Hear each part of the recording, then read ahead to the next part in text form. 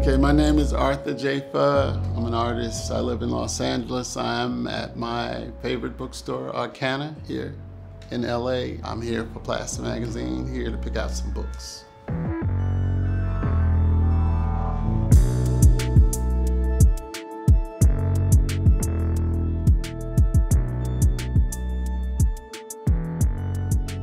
Okay, this is a good place to start. I love the series 33 and the Third. My favorite though is this one about my favorite David Bowie album, Low.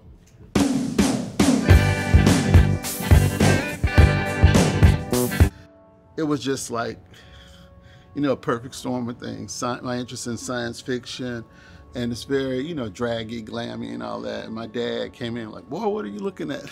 And I was like, it's David Bowie, Dad, like that. So I'll never forget that. I had the opportunity, I had the great, great fortune of meeting David Bowie. And he was so cool, like down to earth, just, man, amazing. Like just, he actually came to my first art show. I told him about that, my first art show. Like then he said, I'm gonna come. And I was like, oh, that's nice, you know. But sure enough, the night of, everybody was like, Bowie's here, Bowie's here, Bowie's here. And he's asking for AJ, so that was pretty amazing. This is one that I think is really a phenomenal book. Kongo, Power and Majesty.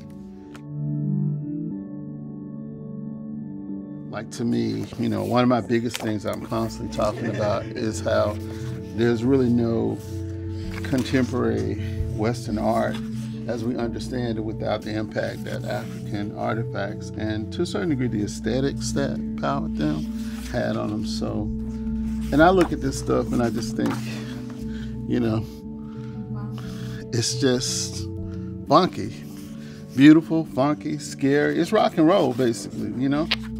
That's a really incredible book. I was obsessed with books. I mean, my parents would first say that he was always obsessed. My parents were college professors. I grew up on a campus, and our next door neighbor was the librarian. And so I can remember as early as like being in the 5th or 6th grade, she would just give me the keys to the library, and I would oftentimes fall asleep in the stacks. And my dad would come and wake me up like midnight. He'd come in and get me or something, like take me home, you know.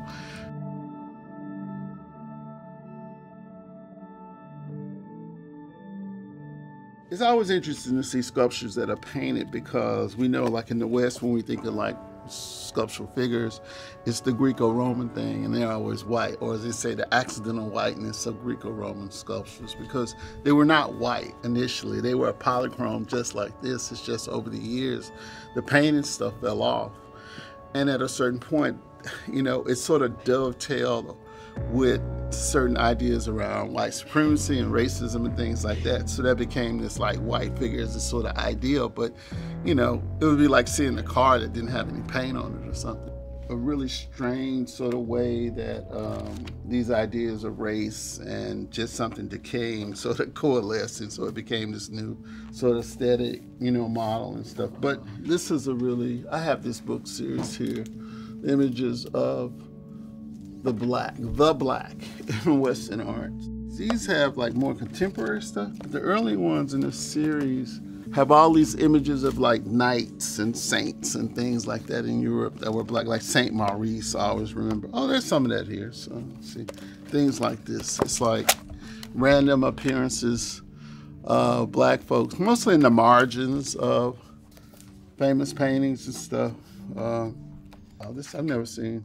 I went to Howard University, and this is the image that they would always have, but I've never seen it in color. It's like runaway slaves. So that's actually pretty incredible. Okay, this is a famous, the raft of the Medusa. The ship, it was a raft, and so they were throwing the black folks overboard because it was, somebody's got to go. Negroes first, boots. Everybody should have this series of books in their house.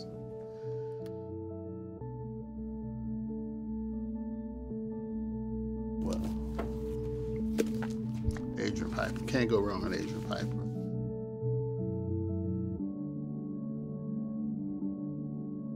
Impact on my thinking of what you could do, you know, in the art space. I would often reference, like, say, Richard Prince, who had a big impact on me, particularly his his genius really of selecting images and making new things with appropriate images and stuff. But really, a person who really had a really, like as I say, profound impact on me, a real precedent for what I do, is Adrien Piper. I'm also stumbling on something else I'm seeing here, funk lessons. Adrien Piper's funk lessons. I actually went to see this performance in the 80s, in the early 80s when I lived in Los Angeles. Adrien Piper is the shit. The amazing Bill Traylor. I like to tell people, some of my favorite little quips is that I'm a precocious Bill Traylor. He started painting or drawing like in his 80s. He would just sit on the corner, he'd just start drawing on these little scraps of paper and stuff. But he basically only made work for about a 6 to 7 year period, the last several years of his life.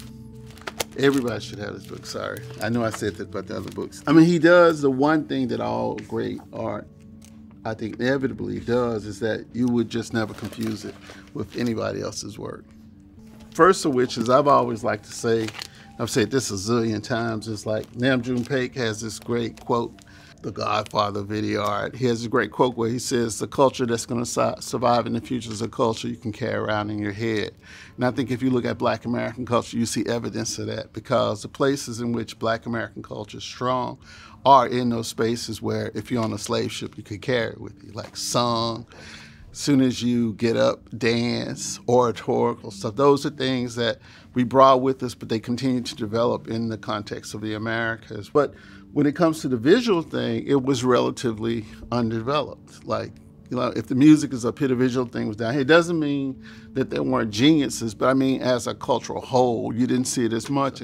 But it's amazing just to see the kinds of work that they produced, a Bill Traylor, a Sam Doyle, a Minnie Evans. There's a lot of people that are really incredible.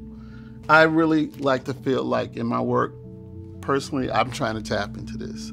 It's not like trying to be willfully primitive or willfully unsophisticated. It's nothing like that. It's just about the thing being, to a certain degree, maybe unmediated, unconstrained. That's the thing I like about it. It's like you get the training, but you get the constraint, you know. But these people, because they're self-taught, as they say, they were operating outside of any kind of constraints. So, you know, you want to figure out how to tap into that in your work.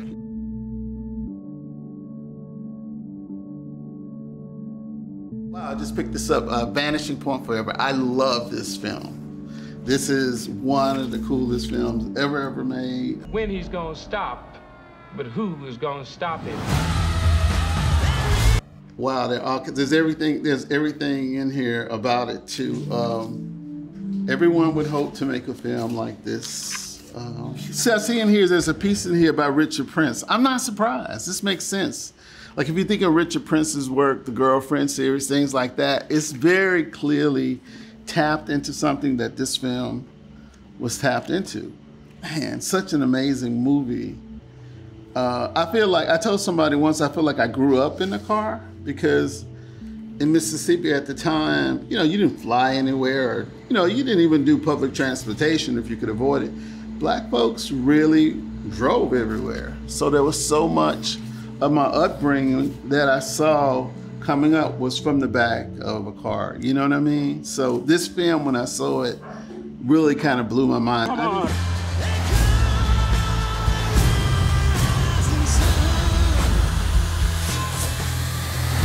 Really phenomenal film. This will definitely be one of the books I'm gonna take.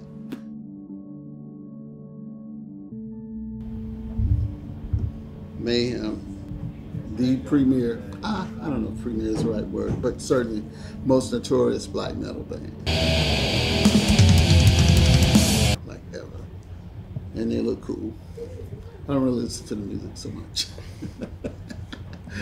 But I love the way they look.